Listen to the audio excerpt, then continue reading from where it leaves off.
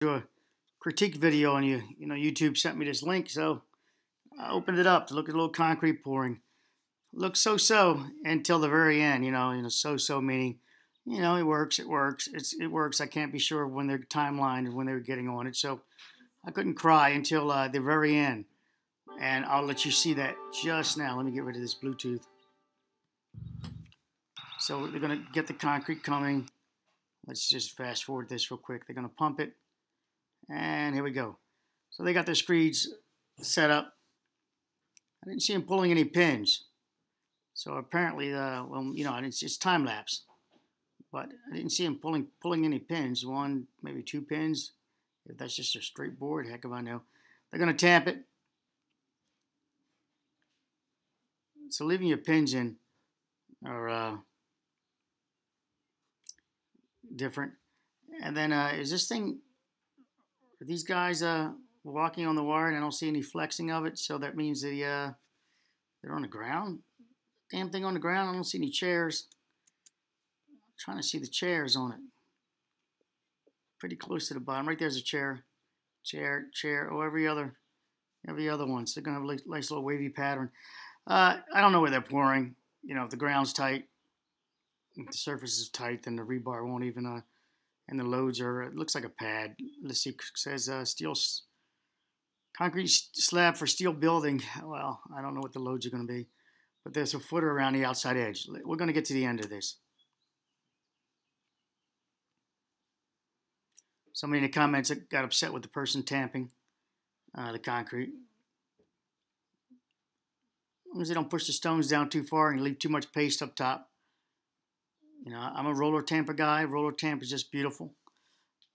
Talking about the roller tamp, you've got multiple heads, multiple sizing, out to 4 foot wide.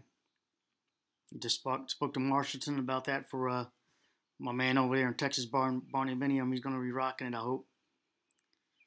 Okay, that's a good channel. You guys should subscribe to it. It's kind of cool what he does and what he shares. All right, so they're going to get rid of this. Let's go ahead and bounce out here. So bleed water. You want your bleed water before you put any steel trowels on it to be gone. You can get on top of the mag before bleed water. That's not an issue. Your mag, your magnesiums, you're okay.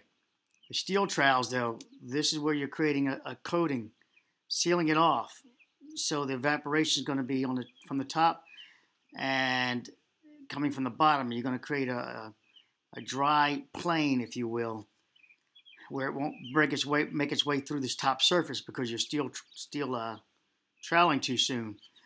I'm not saying he's steel troweling too soon here. I'm just letting you guys know, but because I don't, it's a time lapse. I don't know if there's bleed water there in this time lapse.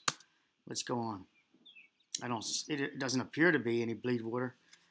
Short down there looks like bleed water, but it could just be, an optical illusion on the video's part. Let's right there, that looks pretty good for non-bleed water.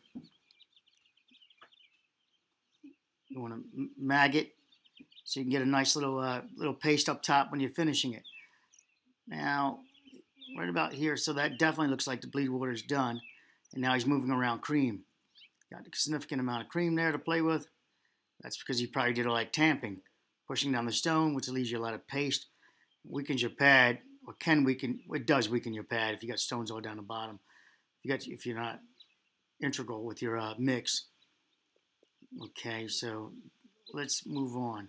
So here they are here. They got a little pier apparently. And yeah, he's brushing it, texturing it. No harm done there.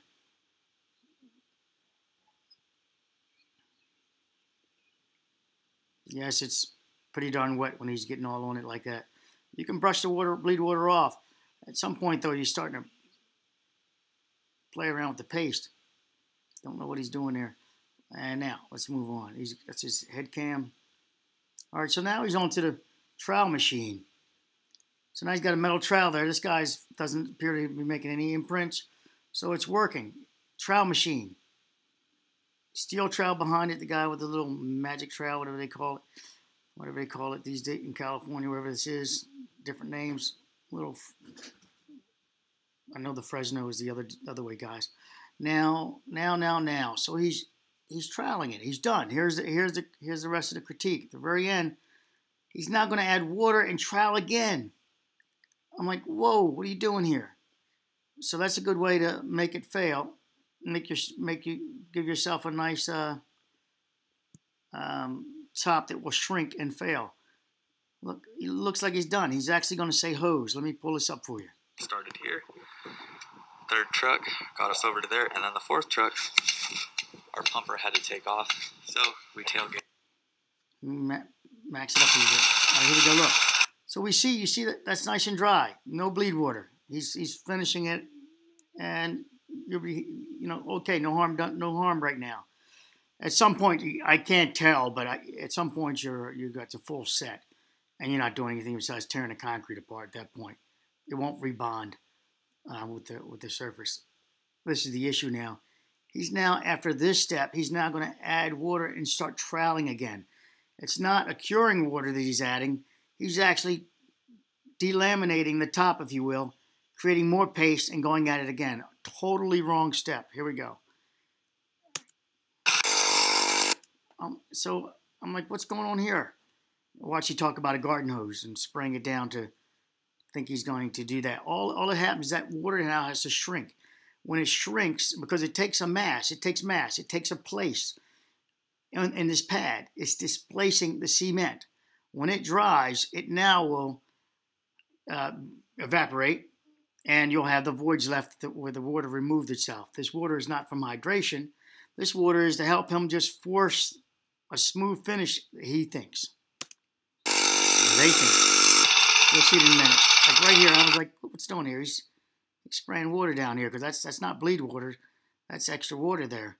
Bleed water doesn't just all of a sudden pop up in the middle like that. The pads are clearly it's in the middle of the pad. Here we go. Now look at this. I'm like, what the heck is going on here? And this is the guy's foot, so he's not sinking in. He's got this thing on full, not full, but he's got these pads kicked way out, and he's bringing up cream. Whoa. There we go. Let's do a statement. About the garden hose now. Watch this. Alright, we got Gramps Man on the water hose. Paul's going nuts on the machine. Getting us a nice, clean finish. Getting us a nice, clean finish, he thinks. You're pulling up that cream again with that hose. It's no longer curing. It's no longer curing, but you're causing issues. This is going to have all types of cracks in it. Shrinkage cracks. Shrinkage cracks will show up. Wow, I'm just blown away. Alright, you guys, I hope you enjoyed watching our 35-yard pour. Like I said, these are the kind of things I want to do. Bring you on site, show you guys what we're doing, even if it's... Let's go back to it. Paul's going nuts on the machine. Getting us a nice, clean finish. Here's the garden hose, guys. Soak it up. Oh, man, it's going to crack all up. It's going to be crack city. All right, I'm going to hang up on this video. Just wanted to give you guys another tip of what not to do there. You can see how hard the concrete is, that he's got his blades on tilt like that to try to force this thing to do some extra finishing, if you will. No. Nope.